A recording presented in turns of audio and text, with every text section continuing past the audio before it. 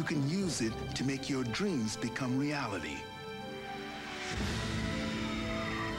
Mathematics is a powerful tool for exploring life on Earth and for discovering our place in the universe.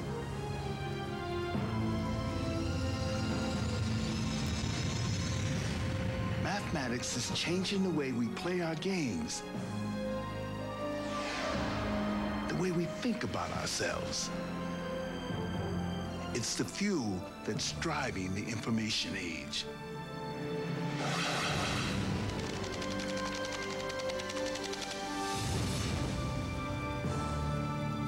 This is mathematics like you've never seen it before.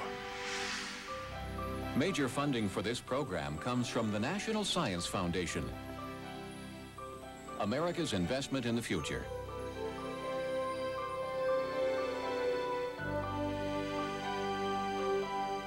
And the Alfred P. Sloan Foundation to increase understanding of the application of mathematics in everyday life.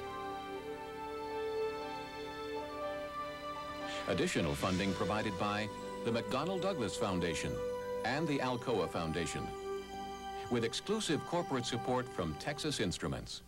Texas Instruments is proud to partner with the education community to create the calculators that help children do extraordinary things. Because the more our children can get out of math and science, the more they'll get out of life.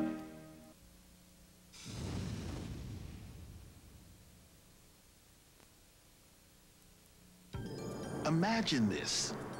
You sign up for a class to learn construction work. The teacher shows you a hammer, a screwdriver, a wrench. For months, the teacher lectures, and for months, you take careful notes. The hammer is made of wood and steel.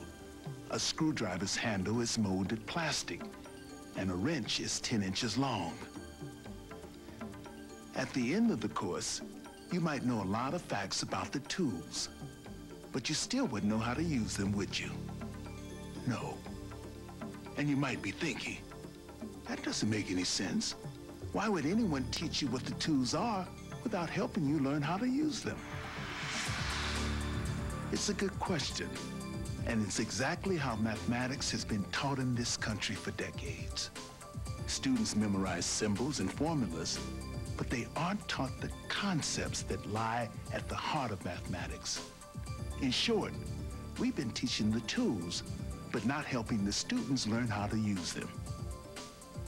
I know some of you are hearing this, and it's bringing on an acute case of nerves, the kind you felt back in high school math class when you prayed the teacher wouldn't call on you because you're just no good at math. But I feel pretty confident that we can calm those nerves in the next hour.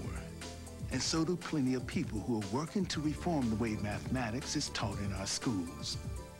All around the country, dynamic educators and innovative professionals are finding a way to make math make sense. Who knows? In the next 60 minutes, you might just discover that you really are pretty good in math. And why shouldn't you be?